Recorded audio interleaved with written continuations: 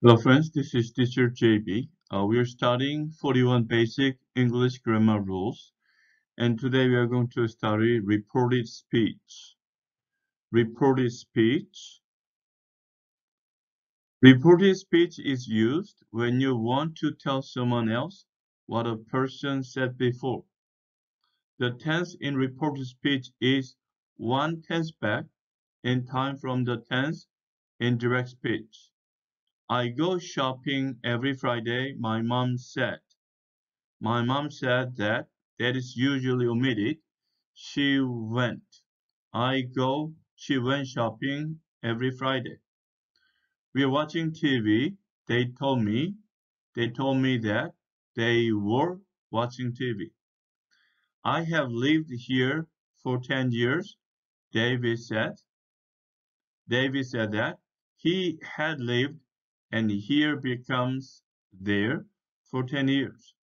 I was at school yesterday, my sister said. My sister said that she had been. So was becomes past perfect had been at school the day before. Yesterday becomes the day before. We were cooking when she came. They told me. They told me that they had been cooking. They had been cooking when they had come.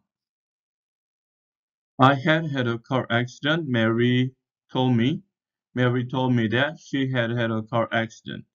This past perfect becomes past perfect. I have been explaining to her for hours, Jim said. Jim said that he had been explaining.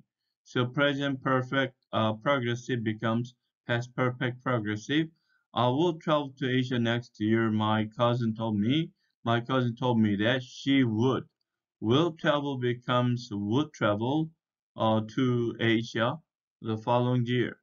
I'm going to write a story, Sarah said. Sarah said that she was going to, so I am going to become she was going to write a story. I'll be coming back in an hour. Michael told me that he would be coming back in an hour. I may see you in the afternoon, Jane said. Jane said that she might see me in the afternoon. Jim might visit me tomorrow. My visit becomes my visit. So my sister said that Jim might visit her the following day. So tomorrow becomes the following day. You must make your final decision by 20th May. And she said that I had to make my final decision by 20th May.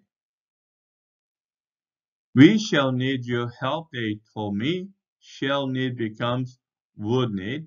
They told me they would need my help. You can wait for me in the office, my boss said. My boss said that I could wait for him in the office. We could finish everything soon, my husband told me. My husband told me that he could finish everything soon. You should go to bed early, my mom said. My mom said I should go to bed early. I would teach you how to make cookies, my mom said. My mom said she would teach me how to make cookies. You need to drink more water a day, my doctor told me. My doctor told me that I needed to drink more water a day. Now let's think about the change of place, time, words, and demonstratives. So time, direct speech, today becomes that day. Yesterday, the day before. Tomorrow, the next day, or the following day. Days ago becomes days before. Last week, the week before. Next week, the following week, the week after. Now, then. Place here, there, this, that, this, those. And then reported questions.